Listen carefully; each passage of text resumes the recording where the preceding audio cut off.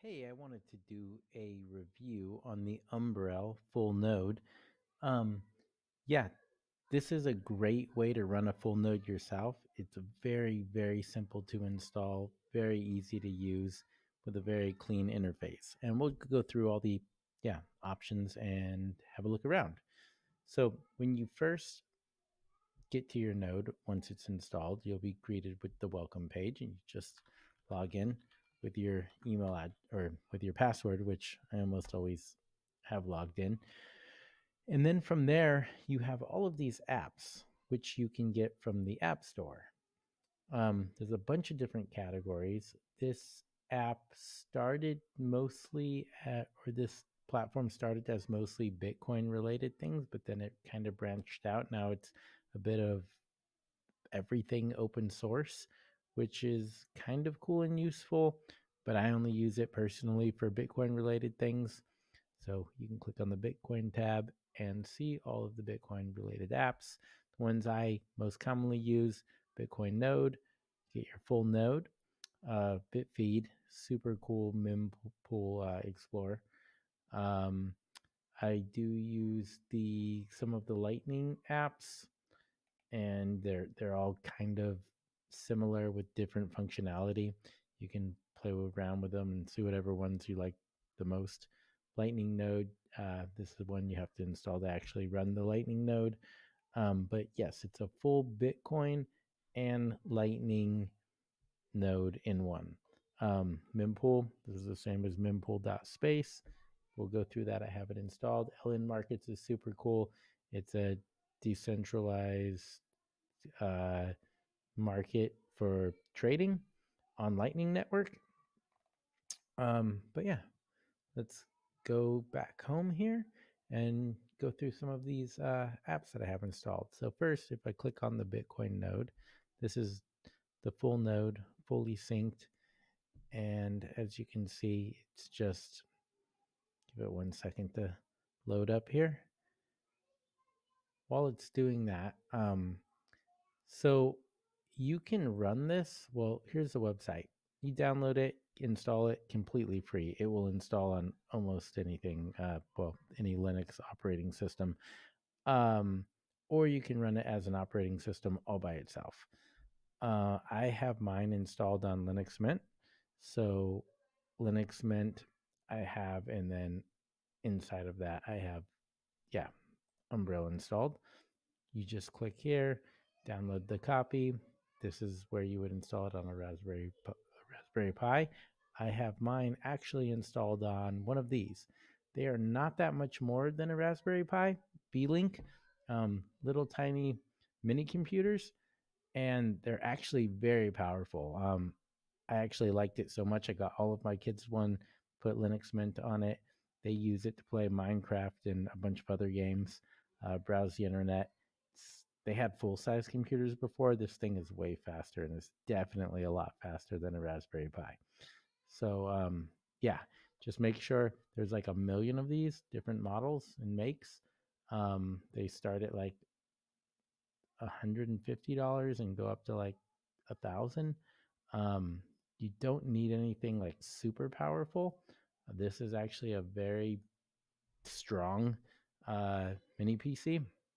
You just want to make sure with the hard drive size, you get at least 1 terabit, or the whole Bitcoin blockchain won't fit on the hard drive. So you need at least 1 terabyte to install the Bitcoin full node.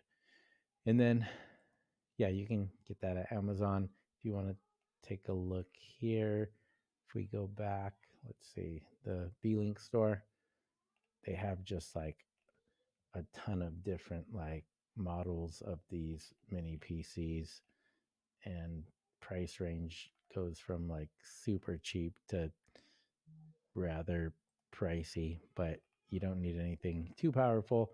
Even these cheaper ones are much faster and stronger than Raspberry Pi.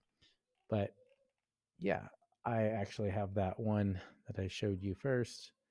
That's the one that I'm currently running right here. Okay, so here is the Bitcoin full node, completely synced. Last block came in 20 minutes ago. Before that, 23 minutes ago. As you can see, the amount of transactions included in each block, connected to 10 peers, mempool size, hash rate, blockchain size. Again, blockchain size right now is 620 gigabytes. That's why you need that 1 terabyte hard drive. That's just the blockchain. Once you install apps on here, the actual operating system, it grows to be a lot bigger than that. So yeah, a terabyte I have found to be a good amount of space. Unless you want to like actually download other things and use this for more than just a Bitcoin node, then you can go with a bigger hard drive, or you can go with a USB hard drive extended, and you could put the blockchain on that. But yeah, that's just how I have mine set up currently, just with the 1 terabyte hard drive. Anyway, so back here, this is where you get the Umbrel OS software. And as you can see, there's a bunch of different apps, Lightning, Full Node, and yeah, click on install now.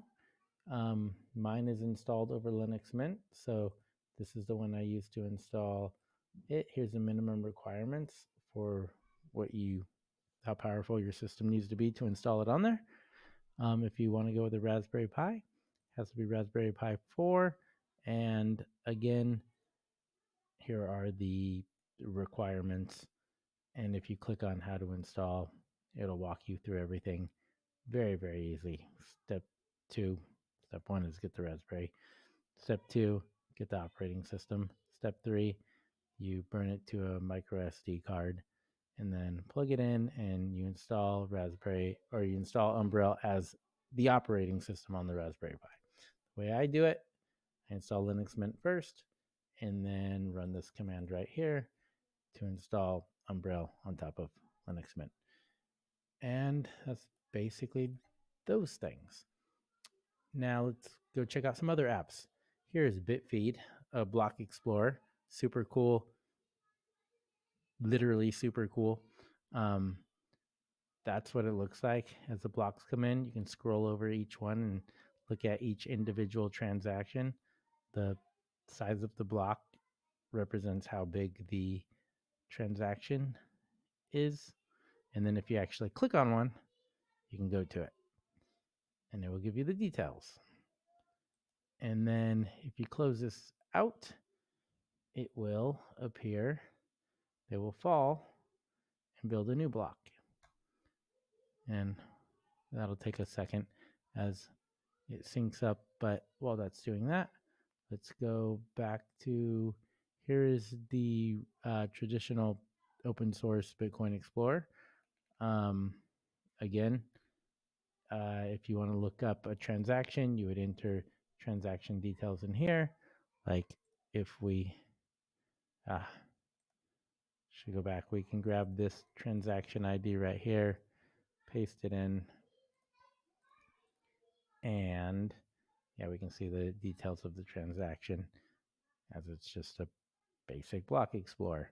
But it's your own block explorer, so you're not using anyone else's website, and you're browsing your own Bitcoin full node, so you don't have to trust any other node. And sometimes when you go to the other nodes or the other websites, they actually log IP addresses and keep track of what Bitcoin addresses you're looking at and logging those things, trying to build a profile on people. You don't run into that issue at all if you're browsing your own node. It's completely private. So let's go to the next app. Let's see what else I got in here. Here's the Bitcoin Lightning node. And let this load here. And as you can see, here's the Bitcoin wallet that I have. Lightning wallet I have. I actually have no Satoshis in it at the moment. I had withdrew them all earlier, well, 4 months ago now. But yeah, I don't use my Lightning wallet, obviously, as I did for a while. But yeah, I found it I don't really transact very much. I kind of just buy and hold Bitcoin. So for me, the Lightning wallet didn't do too much. It is cool though to contribute to the network. And let's see what else we got here. Here's mempool, same as mempool.space, where it's just another block explorer. You can view all the details. Put your Bitcoin address in here or transaction ID and explore in a different format. And yeah, just another block explorer. And you can see the blocks coming in. This one will come in about 9 minutes, 19 minutes, 28 minutes. These are the ones that came in already 28 minutes ago, 31 minutes ago, 34 minutes ago, the size, and yeah, you can see the sats per vbyte, the fee for the transaction to process it, the average fees. And then a bunch of other, again, the fees right here, and a bunch of other details about the block and the pool that mined it. And yes, go back here. This is a Lightning app, which on this computer, I'm actually logged into my node from my main computer. I can log into it from any computer on my network. So to record the video, I'm logged in locally, but not at the computer that has the password. So yes, and then yeah, that's basically that. You can install any number of apps. There's a ton of different ones.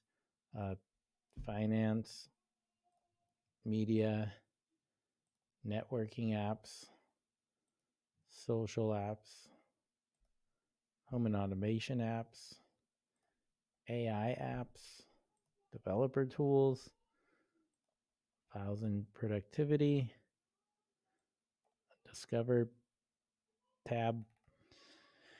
So yeah, that's basically that.